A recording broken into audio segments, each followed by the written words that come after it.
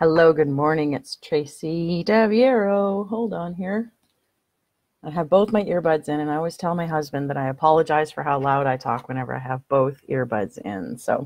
How are you? Welcome to our Monday morning, Monday midday. For me, it's 12 o'clock, and our weekly session here on getting started as a virtual assistant. So today, I want to talk about mindset.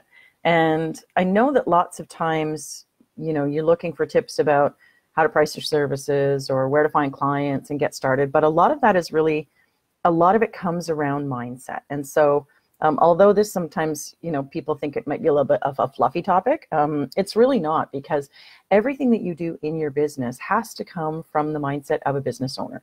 And so when you start thinking of things in terms of, in terms of business, as opposed to sort of what you're doing and the thing that you're doing at the time, you're going to make better decisions. And so I want to talk about a few different things today.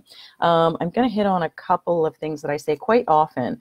One of the first things is that when we are talking about sales in our business, when you think about getting clients, it is really about getting clients. It's finding people to work with you, right? Finding people that want to work with you and finding people that you want to work with. There's actually number one mindset thing is that you don't have to work with everybody. You can actually choose who is a good client for you and who isn't, because you don't have to say yes to anybody who decides that, they ask you if you want to be their VA.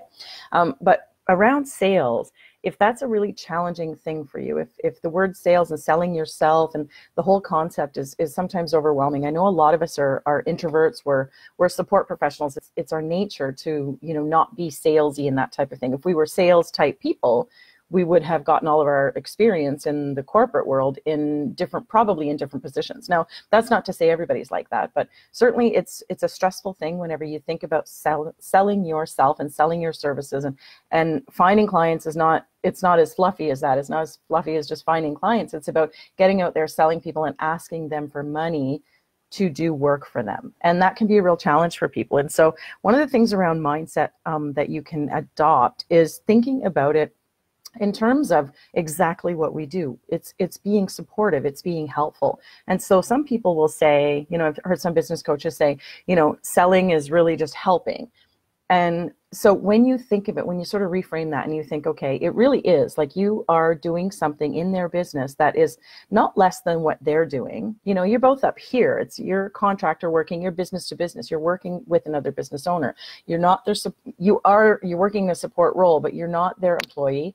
You're not their staff. You're not anything. You are an equal business owner providing a service that they really need. And so it's really important it's actually a service that they are not themselves good at, right? If somebody is going to be an accountant or a business coach or a travel blogger, whatever, there's all kinds of people that support VAs these days, or that work with VAs.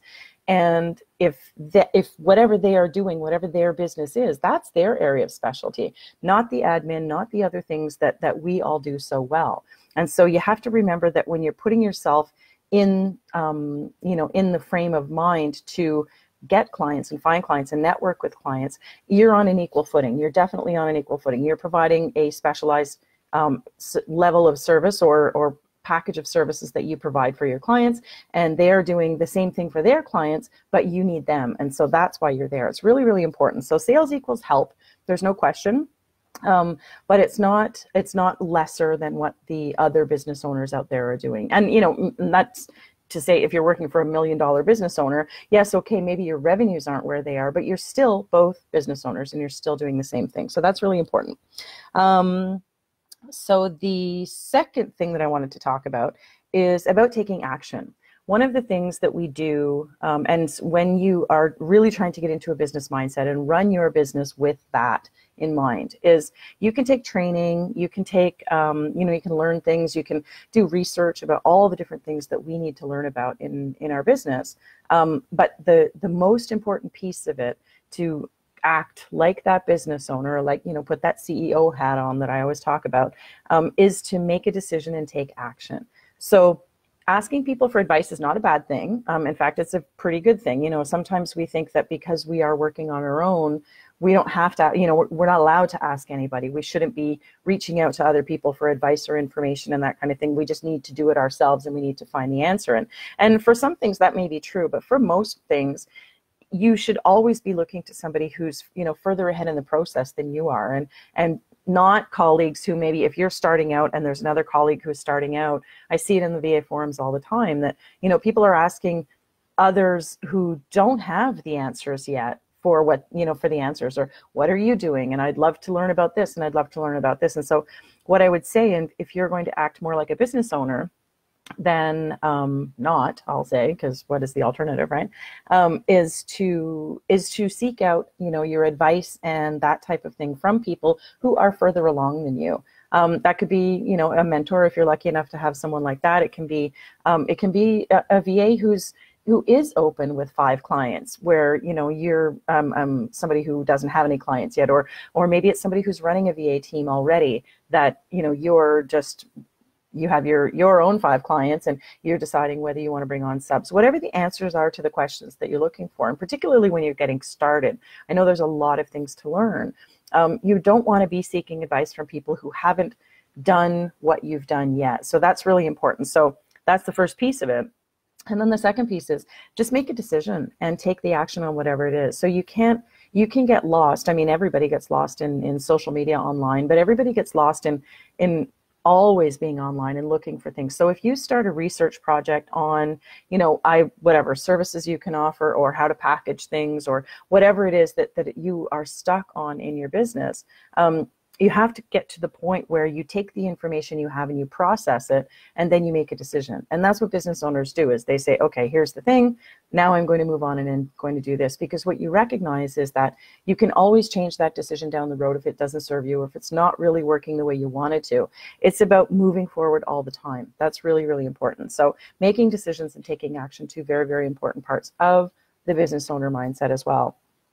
The other thing, and this is my number 3, I'm doing not too bad, is be resilient. One of the things that is very challenging, and it's not always because of the roles that we've put ourselves in and that kind of thing, but a lot of times, we feel responsible to our people that we work with. I was just talking with a client the other day, and she was, stressed that the business owner that she works with had so many things going on, and they were falling onto her plate, and she was experienced what we call scope creep. So she was supposed to be doing these things.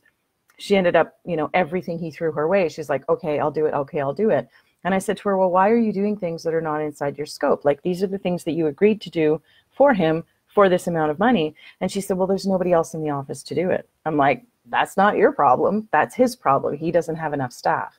And so when we started talking through the problem like that, it made a whole lot more sense to her that, you're right, that it isn't really my responsibility. And I said to her, you're not responsible for you're responsible for the work that you agreed to do at the rate that you agreed to do it. But you're not responsible to keep his business afloat at whatever cost, simply because he doesn't have anybody in place, or he doesn't have, the money to pay somebody extra to do whatever it is.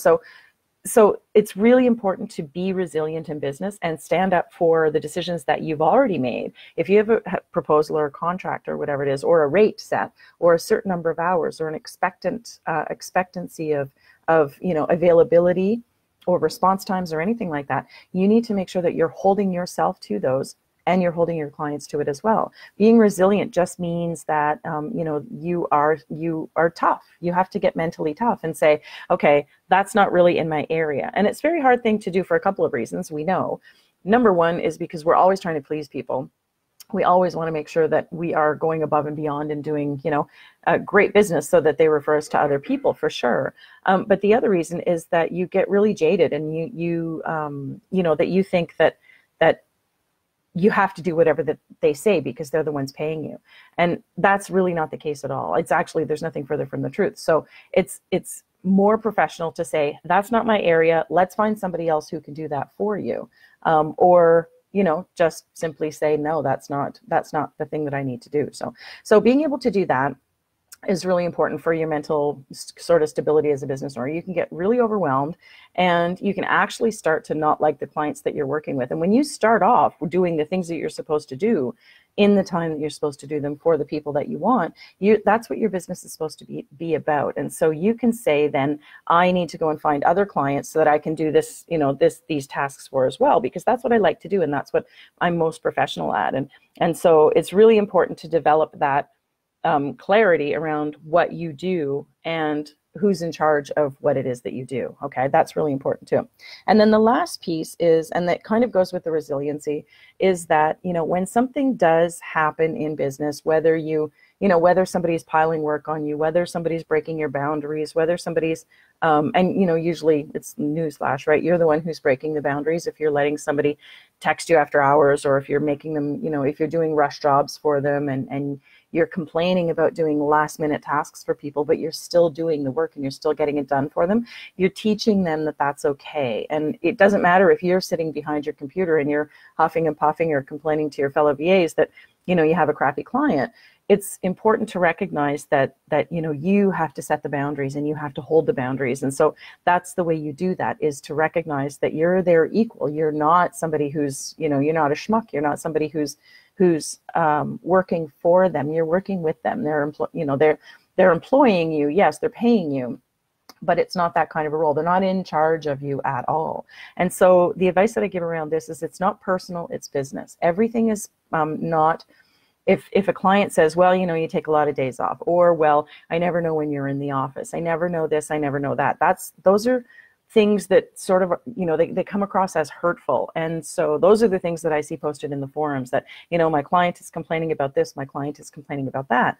And they bring all the personal into it. And the advice around that is, it's not personal, it's business. Everything is business. So when you lay the clear boundaries, when you decide what those things are, and you lay those clear boundaries, the clear rules about, what your response times are, what your communication methods are, for me, it was always email, scheduled phone call and emails, and that's it. You didn't text me, you didn't instant message me, you didn't Skype me, nothing. I won't respond that way, because these are the methods of communication that I work with, because you're not my only client, right? I have a lot of clients, and this is the way I run my business. Again, it's not about personal. It's not how are you feeling that you're not available for them. You don't have to be available to anybody 24/7, and unless that's in your contract somehow, which I highly doubt it is. So think of it from the concept of, it's not personal, it's business. Everything that happens in the communication between you and your client is a business transaction. It is business communication. It's not about them being disappointed in you. Like, what a horrible feeling, right? I've had that before. I've worked with a lot of clients over the years, but it's not about that. They're not, you develop a personal relationship with some of them. Yes, you do. Not everybody. But when you do that, then, things feel like it's a personal attack on you. And it's very simple. It's like, these are the tasks, this is the money, and these are, and it is kind of generic like that. Like, there are, the 4 things or whatever, that the how much, what I'll do, how much I'll do it for, when I'm going to do it, and how much lead time and information I need from you to get those things done. And those are really the 4 things that you need to focus on. And then cut out all the other stuff around it. You can keep your business communication short and sweet. Use the 4, the 4 things. This is what I need, this is when I need it, and this is what it's going to cost. And you'll just find that you'll be able to make better decisions, and you'll be thinking more like a business owner. So I hope that was some helpful tips for you today. I went a little out of order on my notes, so I'm hoping that my little recap here will make sense. I always try to do them right away in case I miss something. So would love to hear your comments and your thoughts, and I look forward to seeing you next week. Thanks so much. Take care.